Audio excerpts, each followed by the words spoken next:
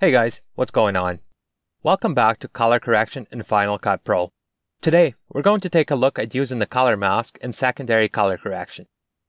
Using a color mask allows you to select a specific color range, and any color correction applied to your clip will only be applied to that specific color range. If you want to follow along and correct with me, I'll include the link to the clips I used in this tutorial in the video description. Let's take a look at our first clip here, and see if we can change the color of the water to a more appealing blue or even a teal color. So, let's select our clip, open the effects browser, and add a color correction effect to it. Now, in the inspector, on the color correction 1 line, click the Apply Mask button and select Add Color Mask. In the viewer, we get an eyedropper that we use to select a specific color range. Click and drag the eyedropper anywhere in the water to select it. When we click, it selects a specific pixel we are over and identifies all the pixels with the same color in the scene by keeping their color and making everything else grayscale. As we drag out, it selects the surrounding pixels and adds those colors to the selection throughout the image. Once we have our colors selected, we can feather the softness of our selection by dragging this slider. If you just drag this slider, it's hard to tell what's going on in the image, but if you hold down the Command key before dragging the slider, Final Cut Pro will give you a black and white image, where the white areas are the ones selected by this color range.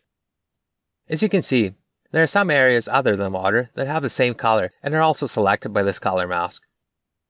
Keep that in mind as we make our color correction.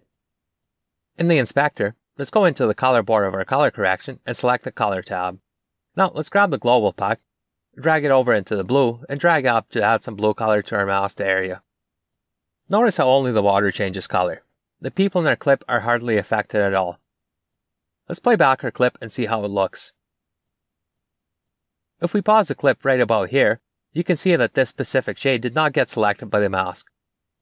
To add another color range to our mask, hold down the Shift key. A little plus sign appears next to our dropper, and we can select another color range to add to our mask. That looks much better. Let's go back to the inspector and toggle this correction off and on.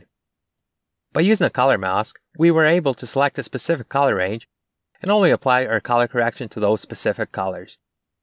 The color mask can be combined with a shape mask for an even more precise secondary color correction, but that's a topic for one of my future videos. Be sure to hit the subscribe button and turn on notifications so you don't miss it.